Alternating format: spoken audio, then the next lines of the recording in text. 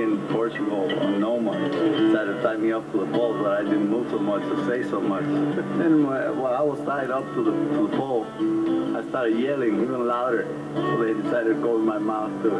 That's the important part with Pedro, keeping his mouth shut. And this is the only way you could possibly keep him quiet or in one spot for any longer than a minute. When they bid Pedro farewell, apparently to find a way to get himself back into the clubhouse.